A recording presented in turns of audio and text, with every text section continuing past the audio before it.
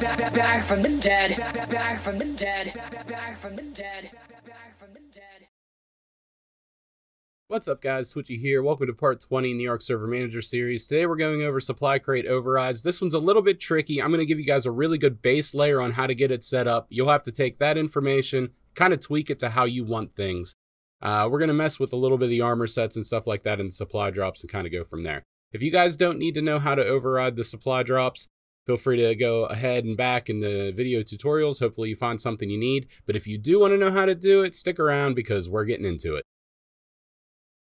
Alright guys, so it's kind of a weird situation. Kind of what you have here, it almost looks like an organizational unit if you think about it. You have the supply crate override, you have item sets underneath that. Underneath that you have the item set entries, and then underneath that you have the items. Alright, so it's like a big pyramid that happens. And throughout that whole process, it grabs one of those things and then kind of goes down into the next, goes down to the next, and goes down into the next. So what we're going to do is right now, we're just going to go ahead and edit the red drops, the red beacons. So on the island, that would be ARK Prime, red beacon. Bam. We're going to add that. Now we're going to prevent duplicates. We're going to not append this because we're going to override it. If we were going to just add things to the existing sets, we would just append it here. And we're not going to worry about the prevent increasing. That's just if you are appending, you check that and it dynamically increases the amount of items that can be spawned based on how many things you've added, okay? So it's nothing all that greatly important. Item sets here, we're going to go ahead and do one. We are going to say that the minimum item, we're going to leave that alone right now. We'll come back to that in a second, actually. We're going to come down here and we're going to do this, and we're going to say that this is flak armor. That's what that description is going to be. And then here we're going to add in our flak armor pieces. So that should be primal flak. Let's just going to grab this and drag it up here. It's going to be faster that way. Black boots.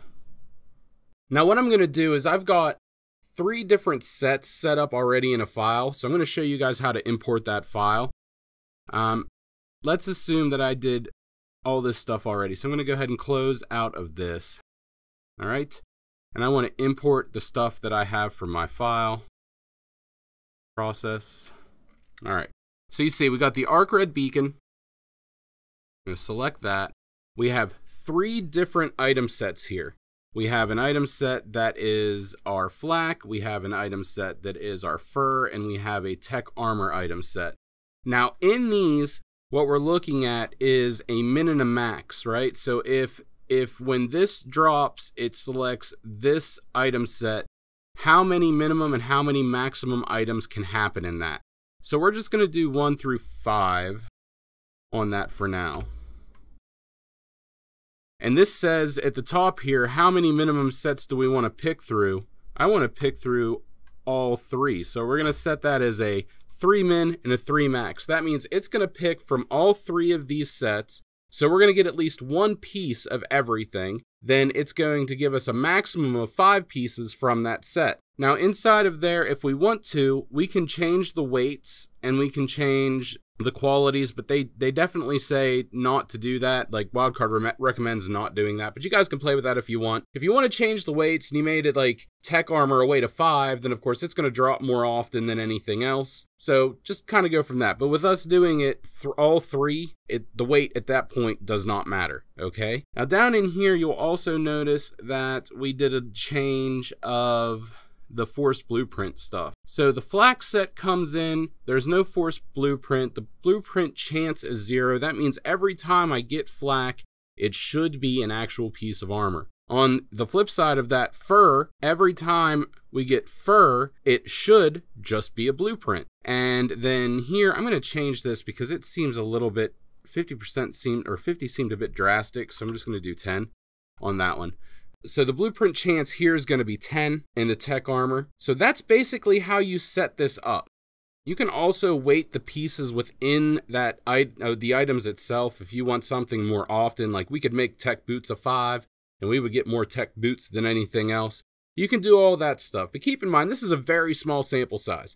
So we're going to go ahead and go over to the test server. We're going to boot it up, and yeah, we're going to go from there. Alright guys, we are here on Herbivore Island. We called down a few red beacons. We're going to go ahead and just grab everything out of them. I think we're going to grab everything out of them. I don't know what button I hit there, but evidently it was the wrong one.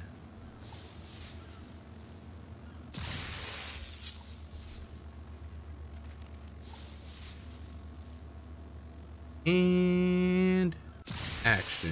There we go. And let's go look at our haul. Let's see what we got. Come back here, hang out by my RG. What do we have in our inventory? All right. So we got fur. And all of that fur is blueprints. Right? All ascended, or all ascendant, I should say, and all blueprints. We got some iron stuff, which we're gonna go ahead and put on our bodies, because why not? No blueprints for iron. So that's good. Everything we got there was also ascendant level. And the tech stuff we had changed to a 10 banger, and you notice they're all still blueprints, right? So I don't know if that's a thing with the tech armor. I'm not really sure, but you can see that's working. That is what it is. If you guys want to test that, it's basically hitting tab and typing in admin cheat summon and whatever the supply crate level is. This one's supply crate underscore level 60 underscore C underscore, and that will test out your beacons. All right. So that's pretty much that. If you guys want me to go into like a more in-depth explanation of how it selects everything, I can do that in a different video if there's enough interest. But honestly, just think of it like a pyramid. At the top of the pyramid, you have your red beacon, and then underneath that, you have all of those sets. And then underneath that, you have all of the sets that are within those sets. And then underneath that, you have all of the items that are in those sets. So it's a really weird setup, and it's a bit of a mishmash of things, but you can get really granular with it, and you can have a lot of control over it if you want to have it. So yeah, I hope you guys found that somewhat informative and helpful, and hopefully I'll see you on the next one.